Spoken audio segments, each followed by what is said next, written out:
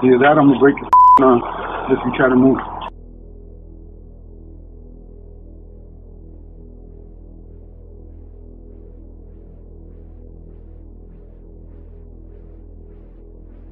See this triangle shape here, and it'll be his head and his arm in there. And so basically what I have to do is just pull his head down, and it'll cut off the blood circulation to his brain, and then he'll pass out.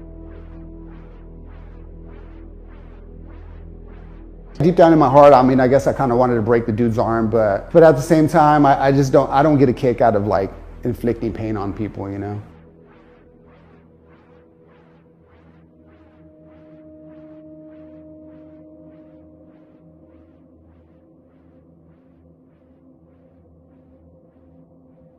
I would like to invite him to a boxing gym. There's still time to save him.